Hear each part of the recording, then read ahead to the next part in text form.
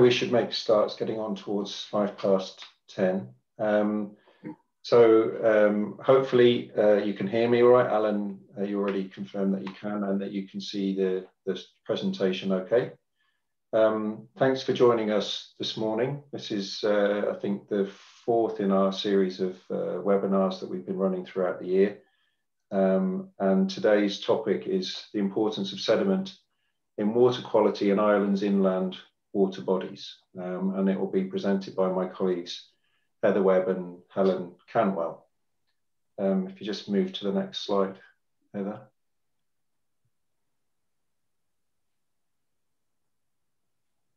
Yeah, so that's us. So I'm chairing the session this morning. My name's Elliot Taylor. I'm the Divisional Director for APEM's office in Ireland. So we opened our office here in September last year. We're now up to a contingency of 5 people, including freshwater ecologists, but we also work very closely with our colleagues in the UK, such as Heather and Helen, on water quality and many other issues. And you may have seen the news that we've also just joined forces with Woodrow Sustainable Solutions based up in Sligo. So we now have a presence in the south down here in Cork, where I'm based, and also up in the north in Sligo, where Woodrow are. So Heather and Helen, do you want to introduce yourselves? Heather, do you want to go first? Yeah, so morning everyone. So my name is Heather Webb. I'm an Associate Director at APEM and I run the water quality team. I've been with APEM 15 years now, so a bit of an old timer, shall we say. And Helen? Yeah, hi guys. My name is Helen Cantwell. I'm a senior consultant at APEM. I joined 3 weeks ago.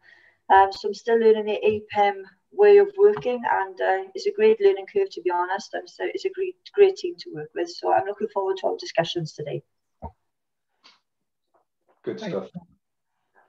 So Heather, if you just want to flip on to the next slide. Yeah, so we want to focus on the technical content today. That's what this webinar is about. But just to give you a brief overview of APEM, if you've not been on one of these webinars before, we're a global consulting firm. We work in Ireland, we work in the UK, across all of the countries in the UK. We have office in Germany and Australia. We're also working in the US. And are talking to people that working much more broadly as well. And we cover really from source to sea. So we cover all aspects of water, freshwater and marine. We are working in renewable energy, largely on offshore wind. We do a lot of work on marines and marinas and ports. For example, we're looking at a lot of port development and dredging around the coast of Ireland at the moment. We have one of the biggest biolabs of any consulting firm, certainly in Europe, where we cover all things biological except microbiology. So macroinvertebrates, phytoplankton, zooplankton, ichthyoplankton, both marine and freshwater. And we work in sectors of construction, transport, power and utilities, and cover environmental aspects of all of those things. Heather, you just... Yeah, so we now have our office, as you can see, number 10 down there in Cork, as well as all those offices across Wales, Scotland and England. And as I said, we've just acquired Woodrow Sustainable Solutions, who are based up in Sligo in the north of the Republic of Ireland. Yeah, so we hope we will be able to meet your needs through our offices and our staff, wherever you might have them. But over to the technical content, that's what this is all about. So I'll hand over to Heather and Helen. I think Heather's going to go first, and then hand over to Helen. If you do have any questions or comments, please can you use the Q&A function, which you'll find if you move your mouse, it will pop up at the bottom of the screen. It's towards the left-hand side of the middle, between participants and polls, at least on my screen. So if you can just pop any questions in there, just pop them in as they come along. I'll either answer them if I can as we go, or we'll have a bit of a Q&A session at the end. And we hope to finish around 11 o'clock with the presentation and then with some questions and answers. So enough from me. Over to you, Heather and Helen. Thanks. Thanks, Elliot. So to say, my name is Heather. I've got a broad background in aquatic ecology. My academic background was on marine and then later moving into more general aquatic. But I've got a particular interest in the evaluation of water quality parameters, so chemical, microbiological and ecological, and their interpretation against current environmental standards. So the water quality team at APEM, we've been responsible for the development and implementation of monitoring programmes across the UK and in Ireland. And these have involved monitoring and management of water quality at the sites and implementation of necessary improvements to maintain their overall quality. Maintain or improve their overall quality. And a key part of this work is consideration and management of sediment quality. So this is the focus of my talk today. I'll run through some of the work my team does with regards to sediment. So the development of nutrient budgets, nutrient release experiments, and sediment oxygen demand surveys. I'll then hand over to my colleague Helen to talk us through some of the work she's recently completed as part of her PhD, again linking to sediment. So as Elliot says, there'll be time at the end for any questions. If you want a separate discussion with myself, Elliot or Helen, then let us know and we can give you a separate call outside of this.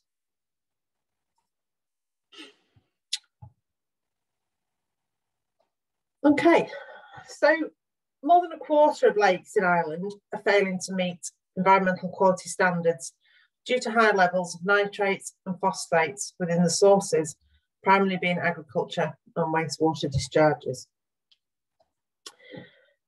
And the quality of lake sediments can significantly impact the conditions of water bodies, resulting in a deterioration in quality under certain conditions. So a large proportion of the nutrient input into lakes eventually becomes incorporated into the sediment. So this is including dead algal cells, which then sink to the bed. And while much of this nutrient load is permanently removed from the water, so the sediment acts as a sink, the sediment itself can also act as a reservoir from which, under certain circumstances, nutrients can be released back into the water. In particular, during low oxygen events, so when there's anoxic bottom waters, this facilitates the release of phosphorus from the sediment into the overlaying water. So therefore, an understanding of sediment nutrient concentrations is really important in devising management actions to reduce nutrient levels in water bodies. It's often not enough to just look at what's in the water itself and what's coming in from the inflows. The sediment can be a very important source, which is often forgotten. So we've done a number of sediment quality investigations, developed nutrient budgets for a range of sites, and reviewed a number of management and restoration options for still water and wetland sites. This has involved sediment sampling to identify key nutrient inputs, and we've worked on a range of sites from small ornamental ponds through to large drinking water reservoirs.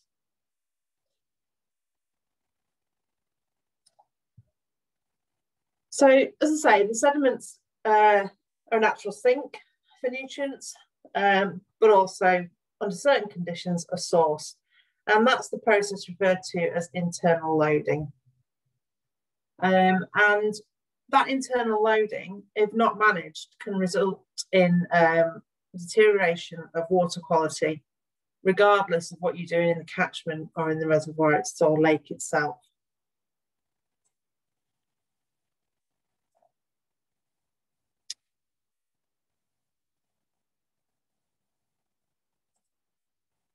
So, first element we do is nutrient budgets. So, to manage nutrient concentrations effectively, you need to develop a nutrient budget. So, you need to understand where all your nutrients are coming from.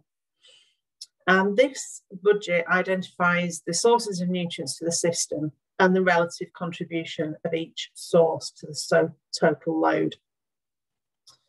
Source apportionment then evaluates the contributions of different sources to the total load, considering the following factors. So you've got your external load from direct surface inflows, the internal load, which is from the sediments.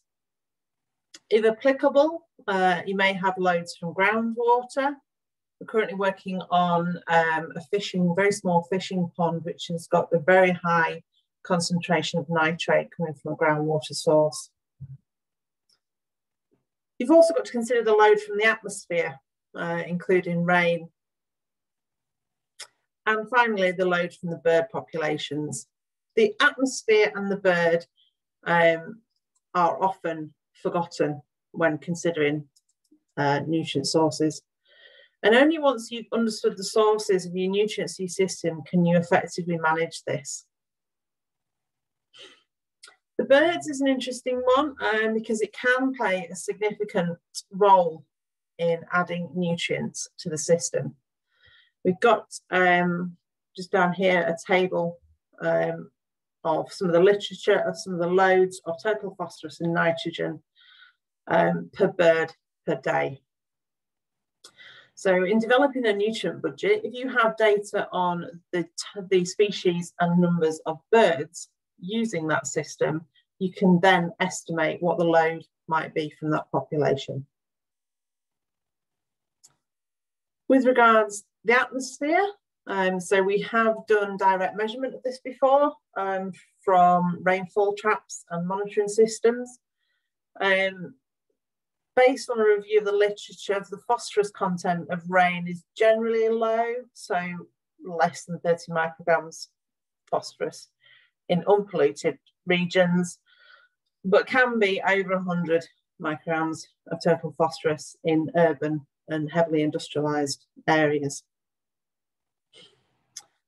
In rain, you can get between 0.01 and 0.65 grams per square metre per year. Now, there's two ways of estimating a nutrient budget. From real-time in-field measurements of each of these things. So with regards to surface inflows, you would measure nutrient concentrations and flows in the stream to determine a load. But then you can also apply export coefficients from a range of literature on this subject. And in many instances, the nutrient load is developed by a combination of the two, depending on the project outcome and of course the project budget. But the overall aim of a nutrient budget is to determine what are your significant sources and hence where is the best place to target management actions. A key example of this is there is no point tackling a catchment issue if the sediment is the major contributor to the nutrient load within your lake. This is because if it's the most significant, whilst you're reducing the catchment inputs, the sediment will still remain as a source. And you can do things in that situation. You can look at sediment dredging, sediment capping to remove that input.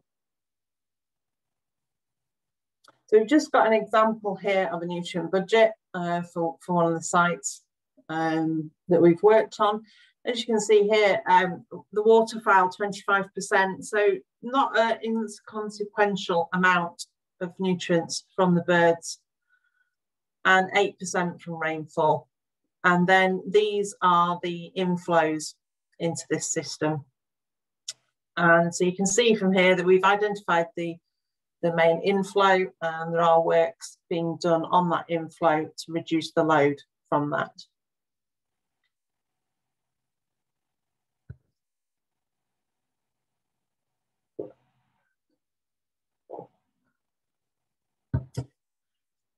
We will also, as part of any work on sediments, look at sediment quality. So we'll collect samples and look at a range of nutrients in the sediment. And Helen will talk more about this later on. But there is a threshold value in the literature of 1,000 milligrams per kilogram total phosphorus. And above that, it's more than likely that phosphorus will be released into the water column during certain circumstances.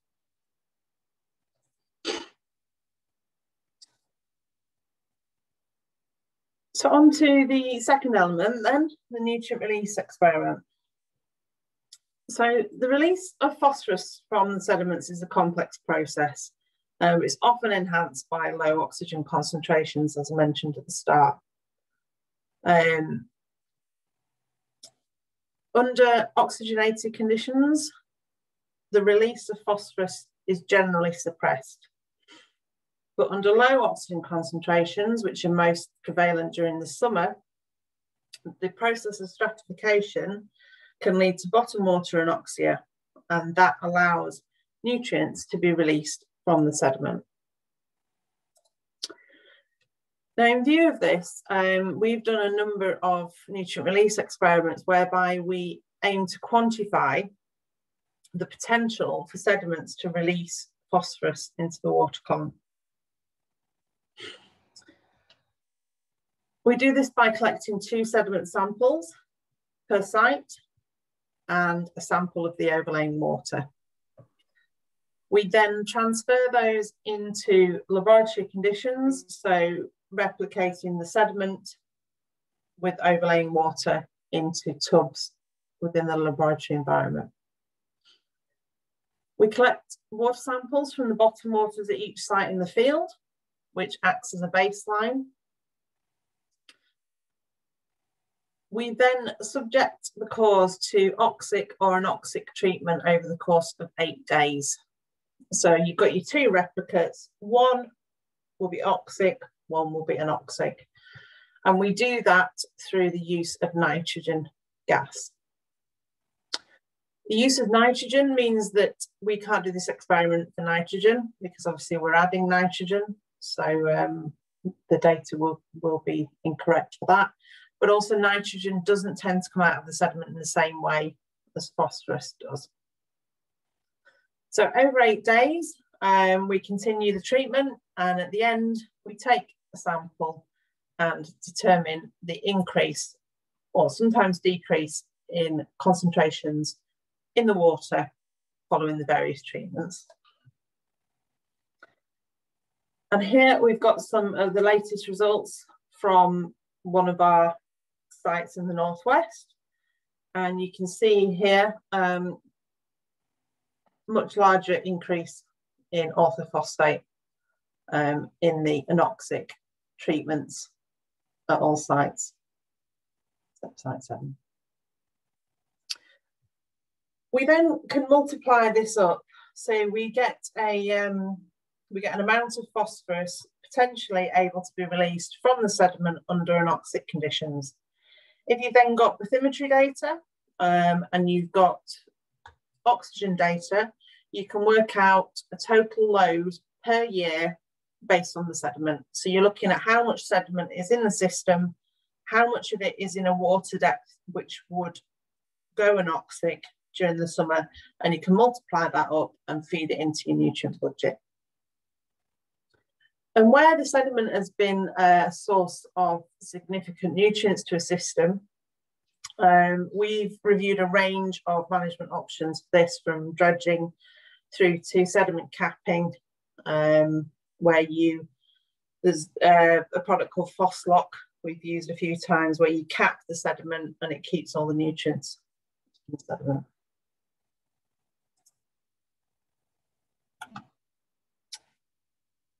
And the final thing for me then is to talk about the sediment oxygen demand.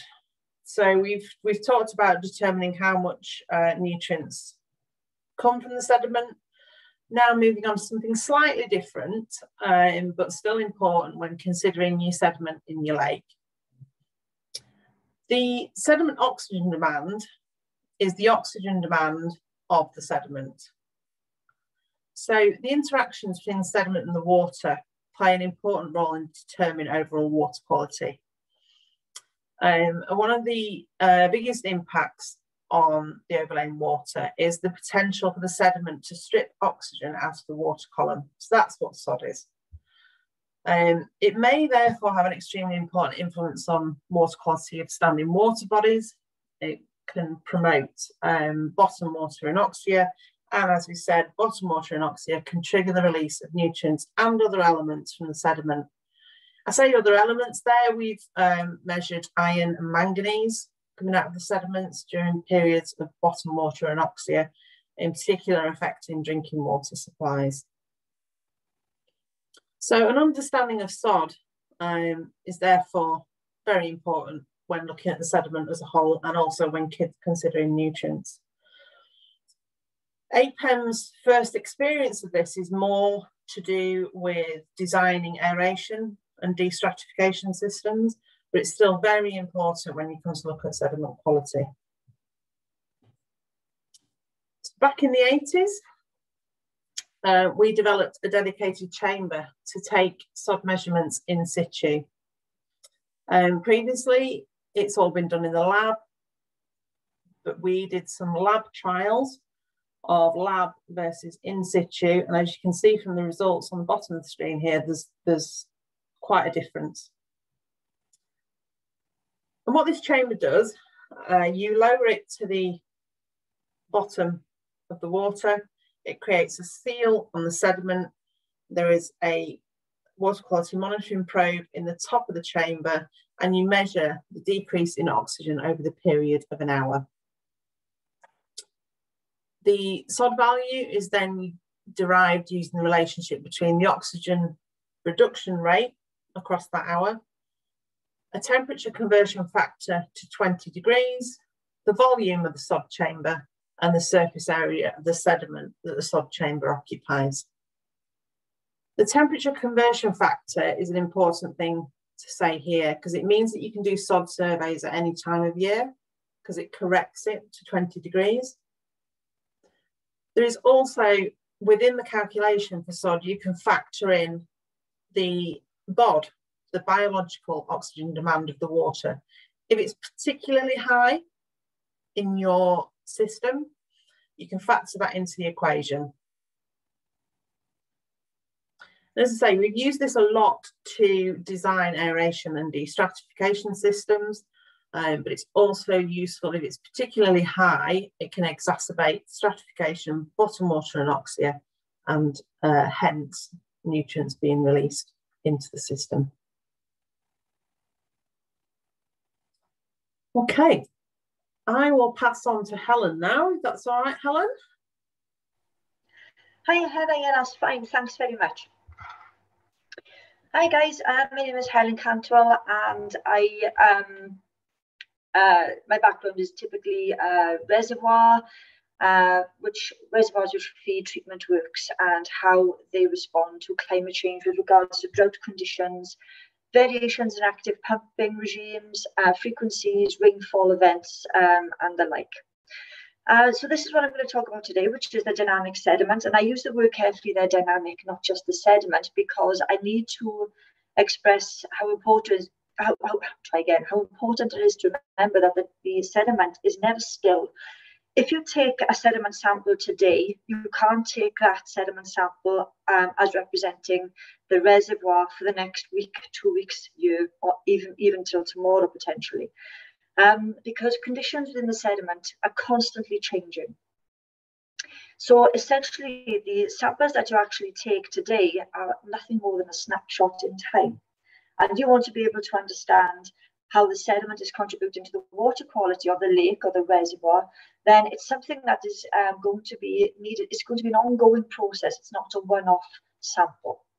Similarly, it's important to take samples at various locations within the reservoir or the lake, as one sample at one designated location within the reservoir or the lake will not be sufficient, because it would simply represent that particular area. Sediment composition concentrations and also then ratios will also change.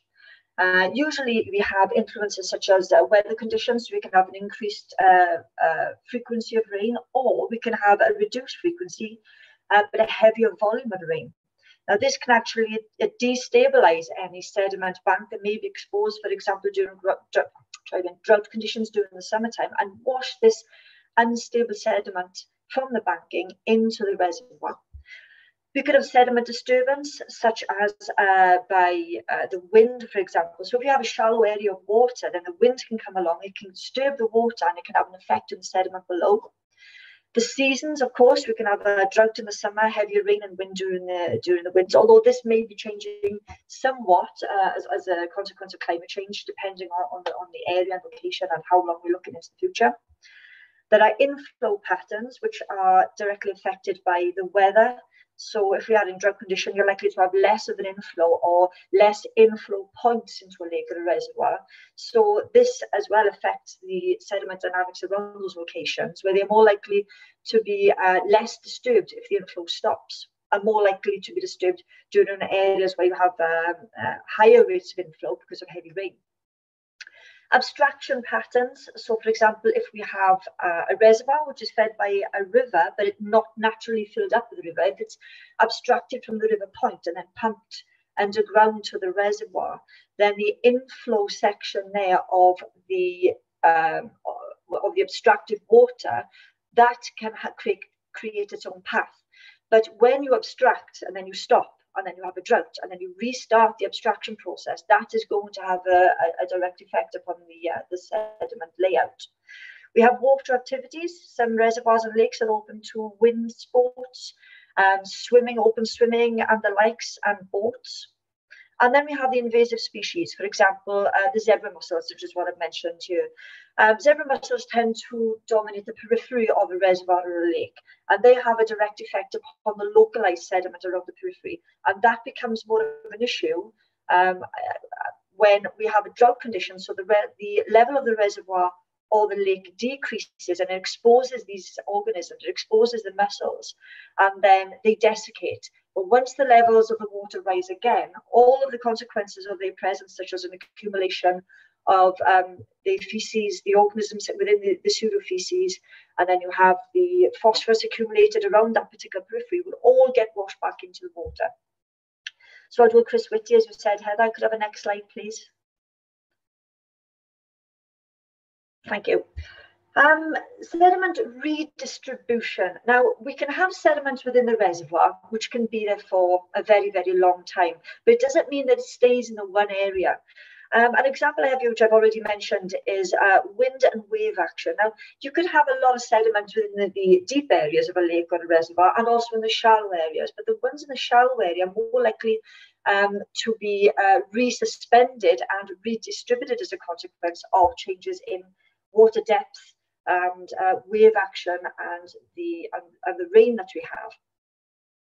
The inflow route erosion is actually quite an important one. I've included a photograph here. I hope it's quite clear to you. This photo here, I'll if I can just have the arrow here. In the distance, I don't know if you can see, there's an edge to the banking, right in the distance, right on the horizon, there's a green edge. Now that is the typical edge of the reservoir where this photograph was taken. Now usually the water is high enough to meet the furthest edge that you can see just on the tree line in the distance. This photograph was taken during a drought conditions at the time. That's it, thank you, Heather, at one of the reservoirs. And as the water level decreased, it exposed the inflow route from the pumped abstraction in the supplying river. Now, there's one inlet only to this reservoir from the particular river, and when the water's high, the damage to the banking is not visible, it's not very clear because it's hidden. But when the water levels decrease, the banking has become exposed, and it shows the amount of damage caused by the water inflow directly. Now, the inflow, there was no canyon there, it was all one level ground. But the disturbance caused by the inflow water, the speed, the frequency, the volume, it has stripped back the banking, and it's continuing to do so on a daily basis. This will also respond to any stops in abstraction, because during time when it stopped during drought conditions. As you can see in this photograph, the banking has become more destabilized because it's allowed to dry out, it's desiccating. So they're still pumping, but this desiccated sediment then is liable to fall into the inflow or be washed away during periods of heavy inflow or heavy rainfall into the inflow canal, and that then will be carried into the reservoir, further mixing up the sediment as it goes. We have benthic fish and burrowing organisms. Now, benthic fish tend to disturb the sediment through just feeding and swimming quite closely, and some of them breeding at the very bottom of the sediment. And of course, burrowing organisms as well are a very big part of sediment redistribution at the bottom of reservoirs and lakes. We also have landslides. Now, a landslide could be applied, such as in this photograph here, where we can see some of the banking is falling away, but it can also occur beneath the water level, which we are not familiar with. So, for example, if that water level was high, as it was during the rain season or during the winter time, then the volume of the inflow may have already resulted in some of that sediment being stripped away, but in large chunks where it falls into the canal, just like a landslide. And that, of course, then over time is also stripped away and carried further into the reservoir. The illustration on the right-hand side represents iron bound with phosphorus concentrations in the top sediment layer at 4 points along the transects within this particular reservoir. The layer itself was between 0 and 3 centimeters thick, and we have site 1, 2, 3, and 4. Thank you, Heather. Here we have different years. So the first column for each square represents April 2016. Next to that, we have July 2017. Then we have April 2018 and July 2018. So we can see here how much the sediment has changed over that space of time. Now, ideally, we should have actually done some sampling closer together, and that would also better illustrate how much the sediment composition changes over that time. Could you have the next slide, please, Heather? Thank you. The sediment depth. So sediment composition will vary with depth. It's not just going to vary at the utmost surface in the top 0 to 3 centimeters. It'll actually, it'll be, depending on the location, of course, of the sediment, it can be disturbed in the shallow, not so much in the deep, etc., etc. So the depth of the sediment is also liable to change over the time as well. So the surface composition can indicate a risk of cyanobacterial bloom, historic deposition of nutrients and metals, historic benthic primary activity, and autochthonous versus allochthonous sources of nutrients. So, for example, we have a graph on the right-hand side here for total organic carbon. Now, this was actually taken at the same reservoir again. Site 1 was at the southern side of the site, which is by a dam, which is deeper, and the opposite, which was site 4, which was taken not far from the inflow that you saw on the previous slide, which is quite shallow. And you can see the variation in total organic carbon illustrated through the depths of the sediment. Now, this is really important because a high level of total organic carbon, primarily at the surface of the sediment, is liable to fuel benthic microbial activity. Now, the benthic microbial activity in itself will use up the oxygen and decrease the redox conditions. Now, when you have a decrease in redox conditions due to absence or decrease in oxygen, as Heather mentioned earlier, you're more likely to get phosphorus release from the water. So you're expecting to see a decreased amount of phosphorus within the surface water at sites where you will get higher deposition of total organic carbon. Now, what you typically find is that you'll get low phosphorus in the surface waters and low organic carbon. And the reason is that they've both been used up. Sorry, the organic carbon will have been used up. The phosphorus will also be used up, but also released during the process of metabolic activity. Next slide, please. Thank you. So the composition will vary across the sediment surface. It's not just bound to the actual layers, the depths that we have within the sediment. So we have here the sediment layers on the right-hand side. So we have layers 1 through to 5 for each site, and every layer represents 3 centimeters further down. So we have 12 to 15 centimetres depth at layer 5. And the importance as well of not just considering the layers of analysis and the multiple sites of analysis and the frequency of sediment analysis. It's also important to consider ratios of the metals and the nutrients that you're actually measuring. So it's not just taking the number of how much phosphorus is here, how much iron is here, how much calcium is here, how much manganese is here. With that data, when you put it together, so for example, I've got an example here of using the iron, the phosphate bound with iron versus the phosphate bound with calcium ratios. Now, the ratio can give an indication of how likely the sediment is to actually release phosphorus at that particular site, location, and or depth. And I reiterate that the depth is important because just because it's not the surface doesn't mean it's stuck at the bottom. It just means that if it is in a location like such as site 3 here and 4, where you're more likely to get shallower water, then it is more likely that the deeper layers of sediment may become exposed. So it does matter what is actually in there. And more phosphorus is likely to be released under acidic conditions. And the acidic conditions where the iron to calcium bound P ratio is less than 0.5 within the sediment. Conversely, where the ratio is greater than 0.5, you're more likely to get the phosphorus released under alkaline conditions. So as you can see here, as you can see here, the date of April 2016, the first column, the condition of the sediment within this particular reservoir, you were more likely to see the phosphorus released during acidic conditions.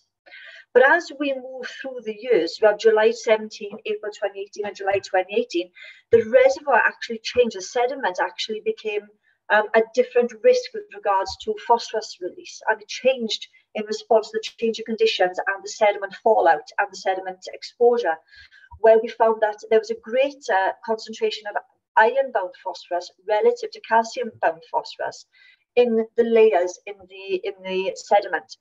Consequently, this became a reservoir where the phosphorus is more likely to be released under alkaline conditions. So then we were able to adjust our monitoring and our reservoir management to take that into consideration. So this data, this information from the data can actually highlight risks of taste and northern events with regards to conditions that you're most likely to see them, so alkaline or acidic water, the locations within the reservoir or the lake, whether it's in the north, south, middle, west, east, wherever you select a sample.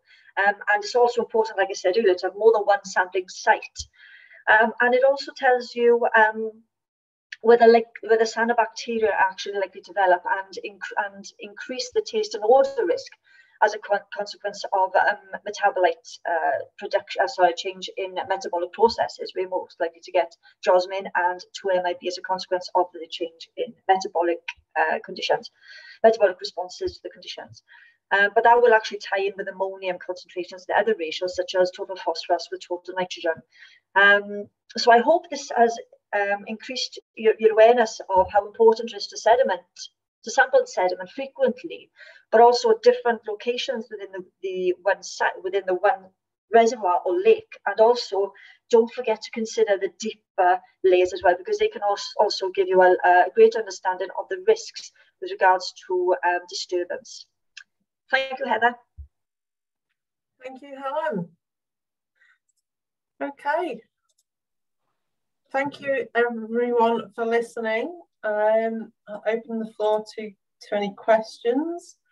Alan, so you mentioned wildfire having a definite contribution to loading. Have you any experience of lakes where the continuous stocking of fish or angling has increased sediment loads and added to algal blooms?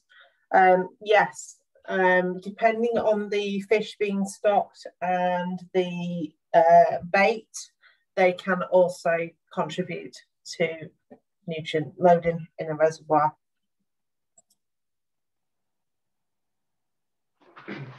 Thanks, Heather. Anyone else have any other questions for our presenters this morning?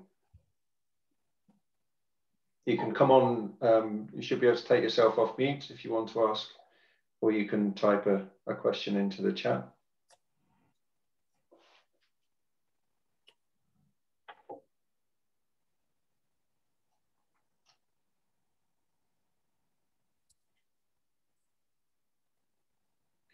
What's the biggest issue that we're dealing with in regard to this topic, Heather? Where are the sort of real problems coming in, do you think, with?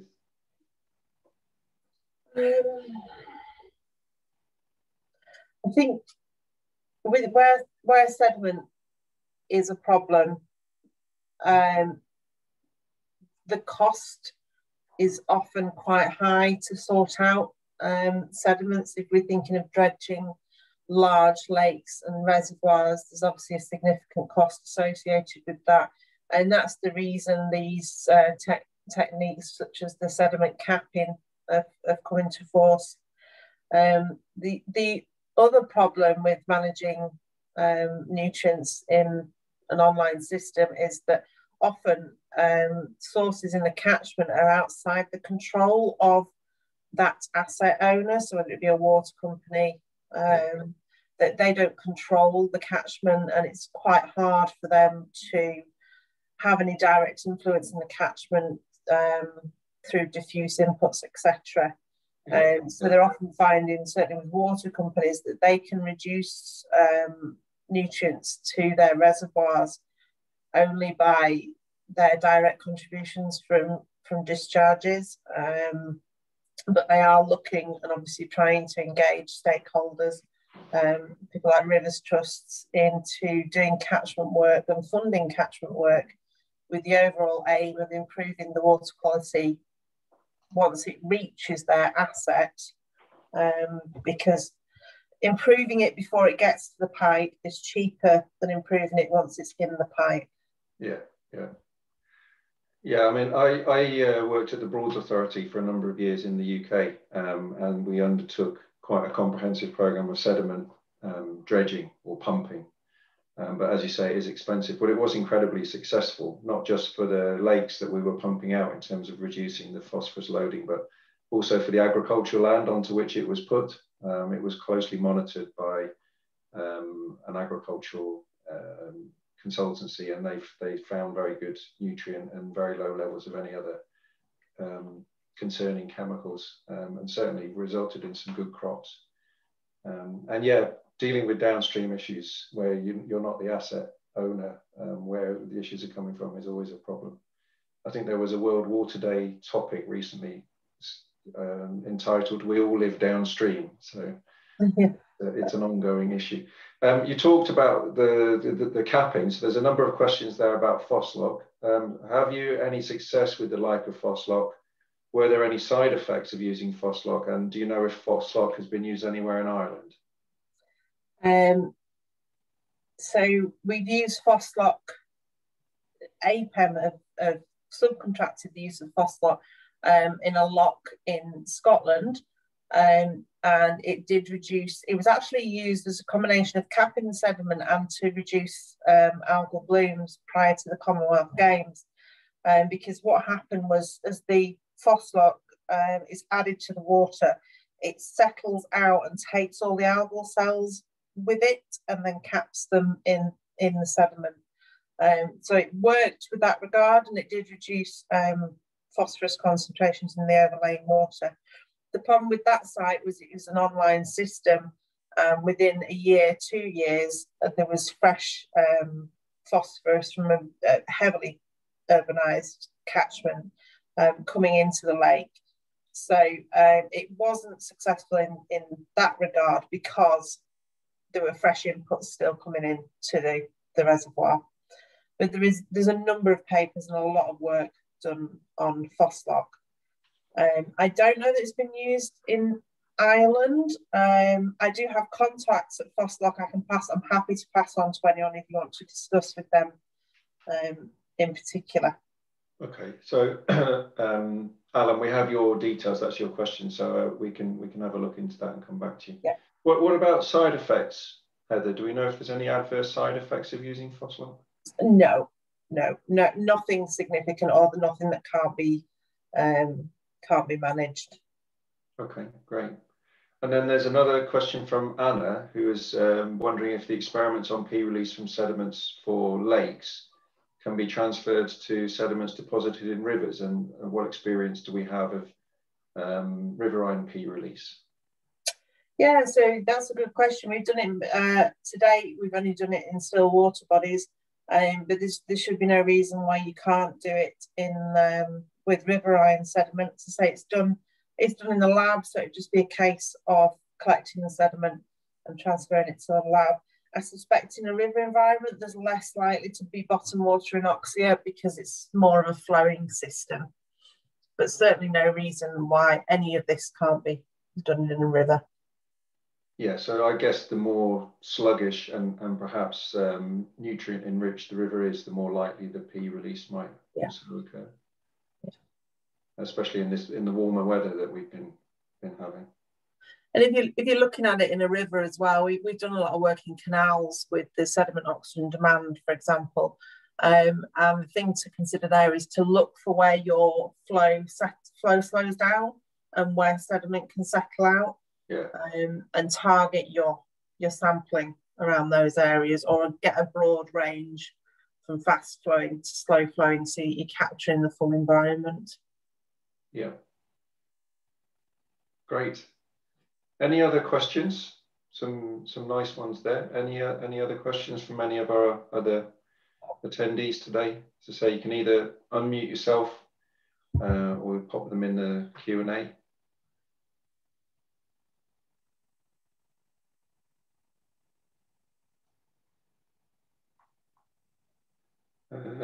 There's one in the chat here. Has there been a study on how livestock and bank erosion can impact phosphorus?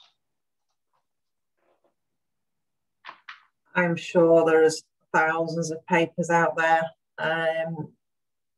We know it does. Phosphorus binds to sediment, so it's a big part of catchment work to reduce nutrient concentrations, is to look at buffer strips. We recently reviewed some work done up in Scotland, which was looking at deer farms on the banks of some burns running down to a loch, and they found quite a lot of runoff from the deer farm into the burns that was then going to a drinking water reservoir, and that was contributing, amongst other things, phosphorus, but it's quite high in dissolved organic carbon, and also jasmine, the taste and odour compound was quite high coming from that. But yeah, we've certainly done bracket sampling around areas of livestock poaching, and they're a significant source of sediment to the river, and hence anything in that sediment bound phosphorus, etc. So it's like a double whammy, really. There's the direct nutrient input from the livestock, plus the poaching that causes sediment release into yeah the yeah and of course anything used on the land itself, and fertilizers. And there's another question in the chat, Heather. Have you done any research into how sediment movement in lakes created by impounded rivers affects sediment transport into the downstream river system? For example, overtopping weirs. APEM has, not me directly. Yes, we've done some work up in Scotland on that. I can provide more information on that. Okay, that's a question from Harriet Alvis. So again, Harriet, we should have your contact details so we can come back to you. So that's Alan and Harriet that we will go back to with emails. Anything else?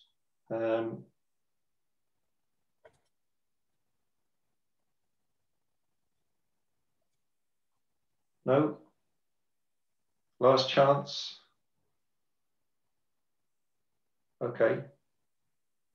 Great. Well, I'd like to say thanks very much to Heather and to Helen for their fascinating presentation. Hope that you found it both interesting and useful. I also need to tell you that we will be having another one of these webinars. If I can just find the details. And it will be on, where's the topic?